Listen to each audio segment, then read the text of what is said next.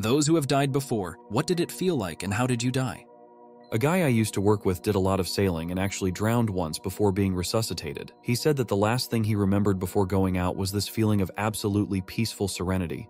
Man, absolutely everyone is repeating peaceful serenity. Kinda comforting, I guess. My heart stopped in the hospital. While I was on the bed with all the staff running around, I was quite stressed. But as soon as I felt the heartbeat stop, I got instantly lightheaded, probably blood pressure drop. Vision became distorted, but the only thing I could think of was, well, that's how it ends. And I did not care at all. I was indeed very peaceful and kinda euphoric. For me, that moment lasted quite long, even if it was only a couple of seconds. And I had no thoughts about family, my girlfriend, friends, anyone I would leave behind. Just comforting, cozy feeling, thinking about how good that moment felt. The brain probably releases so many good-feeling hormones when it senses imminent death. Then, as soon as the heart restarted, I started laughing so bad while feeling pain again, and the stress came back right away. So, the moments before death suck. You are stressed to hell, fully conscious you might die. But when it does stop, best feeling I ever felt in my life. I can agree. I also was about to drown, and when I realized I would die and I could do nothing, there was just peace. Same. We crashed a catamaran into another at full speed. After jumping into the water, thanks Titanic, our boat smacked down on me, pushing me deep under, caught in the sails. Was beautiful. A beautiful blue world. No issues with breathing, just timeless beauty. When I got up, I could only say blue for an hour or so. But yeah, last time I went sailing.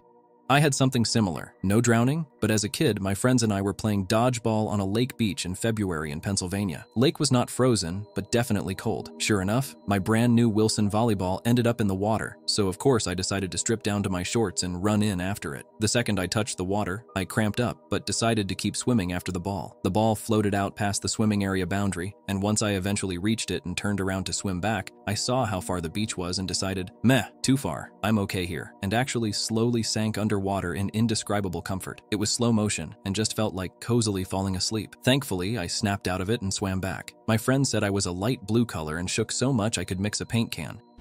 Same. I was in rough waters trying to save a friend, and wave was so strong it threw me against a rock, and I think I passed out as a result of that. I didn't even feel the hit to the rocks. I knew I hit because people were witnessing the events, and when I came back, I was a bloody mess. A man saved me, and I was resuscitated. Friend didn't make it. I felt calm, peace, nothing before losing it.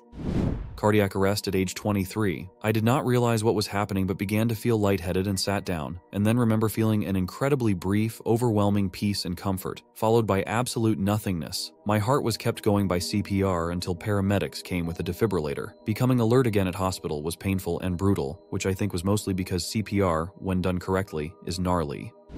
Well, this is strange. I also went into cardiac arrest at 23 years old. I had an allergic reaction to something called contrast, I believe. I was suffering from extreme migraine and cluster headaches, so my doctor had ordered a CT scan for me. So what I remember was saying, I don't feel so good. Then everything going from dark to light. I can recall a feeling of serenity, almost peacefulness. I'm almost embarrassed to say, I saw the light, but I can vividly recall being blinded by a very bright light, like staring into the core of the sun itself. I couldn't tell you if I saw this for 5 seconds or 5 hours. In my recollection, it seemed blissful. When I fully awoke, I didn't know, but it was the next day. I was in a hospital bed, alone in a strange room with the lights now dimmed, and I kept saying to myself, where am I? So after a few minutes, I decided to get out of bed for some strange reason. I was scared, confused, and my chest was killing me. I found out a little later when the doctor and nurse came in and told me what happened. The rhythm of my heartbeat was slightly offline at some point, and maybe even stopped. They zapped me, I was told. The black and blue marks on my chest were terrifying once reality sunk in, and for years I told myself the light I was seeing that day was from the ceiling lights. But in my mind and heart, I truly felt that this light was almost some sort of divine intervention. It sounds so silly even typing this out. So much so, I considered using a throwaway account just to share this. The moral to my story is, I don't know what really happened. It's just, I don't know how to explain it. It changed me. Sometimes for the good things I've done, but also for some of the reckless situations I put myself through and justified my actions. I found volunteer work at the homeless shelter and a food pantry, but then I'd ride my motorcycle in a dangerous manner. The good and bad. This will be 20 years ago in March. Not a day goes by that I don't think about it. Thanks for letting me vent about this. Like I said, I found this to be embarrassing for quite a while. Good morning and good day.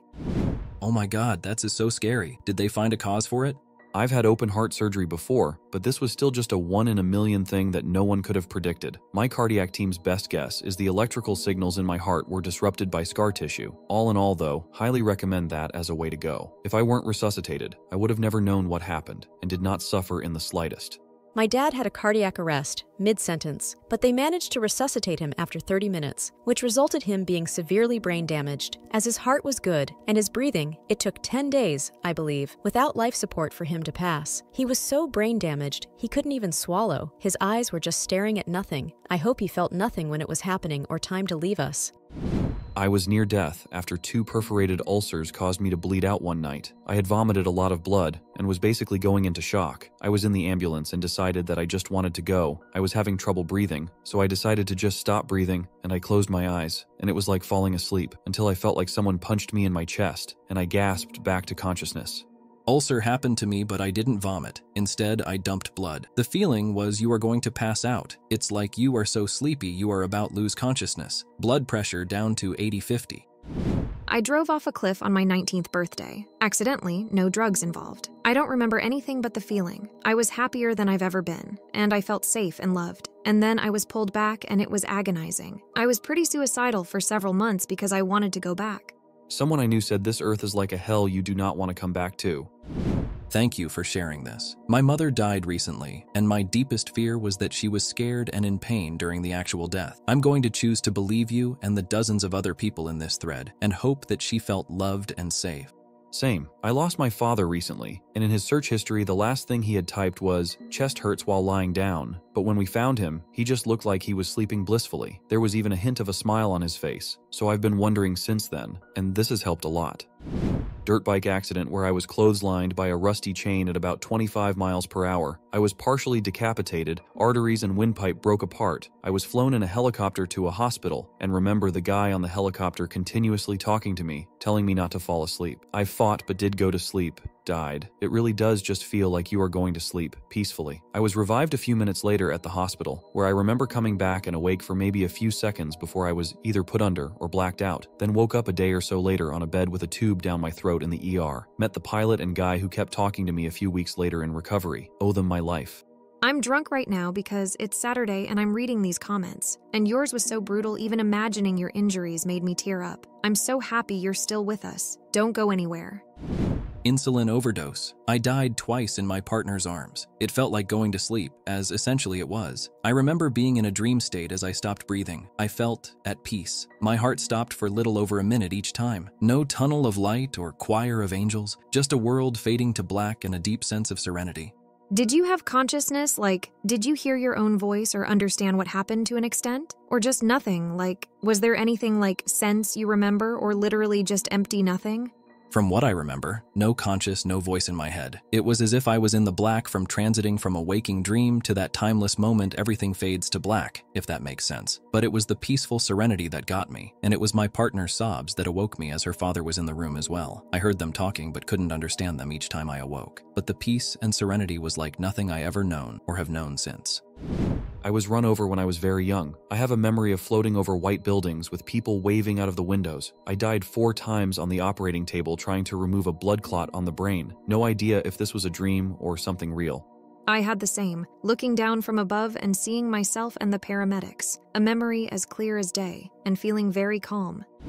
Didn't know this at the time. Something, septic or infection in my colon, probably from a carrot virus, caused my body to go into fever, shock, ambulance, and then hospitalized. Minutes after being hooked up to everything, I lost all vitals, flatline, shit my pants, and then nurses performed CPR in front of my ex-fiancée. I came back and she was crying and I was like, did I faint and shit my pants? No, for a minute you died. I still have the pajamas I left the hospital in. Fainting and anesthesia felt the same in terms of memory. I wonder if it's hurt my heart more than my brain.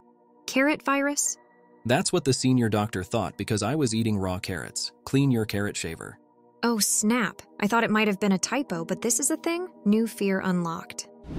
Physician assistant here. There's no such thing as a carrot virus. However, carrots and other vegetables can occasionally be contaminated by a virus or bacteria. Kind of like every now and again, you'll hear on the news that a certain lettuce is being recalled due to suspected contamination with E. coli or Listeria. CDC recommends always washing any raw fruit or vegetable you plan on eating. My aorta dissected and they had to cut the blood and oxygen to my brain for 4 minutes 30 seconds. That was when the surgeon got my wife on the phone and told her he didn't know what was going to happen. I didn't really notice anything. I was awake 6 hours later and made them pull my tube within an hour of being awake. Scared the shit out of the young lady sweeping the floor. A few days later, and I went septic. That was worse than my aorta. That night, I know I was real close to checking out. The people that kept me alive are amazing. The best way I can describe that night is that it felt like I was walking across a bed of coals with gasoline-soaked clothing on. It felt like my veins were filled with hot tar. Every second of existence was fire, and I wanted to be put out. There was a moment where I think I met my own self. My ID, maybe? It wasn't like an ego moment when tripping. This was like me talking to me in the most basic sense ever. I asked myself if I thought I could make it. I could hear the people doing the things to keep me alive, and I knew I could just go to sleep and it would be over. And it wasn't really a fight to choose to live, but it was a choice too. I just went to my space and held out for a bit, and then a few days later I was getting better. I was out from sepsis for almost 3 times as long as I was out for open heart surgery. A lot of people will say that you only die when you can't possibly be brought back, but the people that brought me back all tell me I died as close to real death as you can get, twice in a week. My mom had surgery, and after they finished, they wanted to give her some pain medication to wake up on. They accidentally gave her something paralyzing, which closes down every muscle, also the heart. She knew she was dying but couldn't say anything, as you also lose your ability to speak. She died, but they noticed last minute and revived her, but she was gone for a couple minutes. She says she saw the white tunnel light and then saw herself from above the corner of the room, laying there lifeless. She says it was very peaceful and not frightening at all, almost like coming home. My mom does not believe in life after death or anything that could be a bit supernatural, so I believe her. I've heard many stories like it afterwards. My mom had the same experience when she nearly died giving birth from blood loss. The whole seeing everything from above your body. She said it was surreal and felt very calming. She is gone now, to a brain tumor. I take some comfort from knowing that she was likely at peace.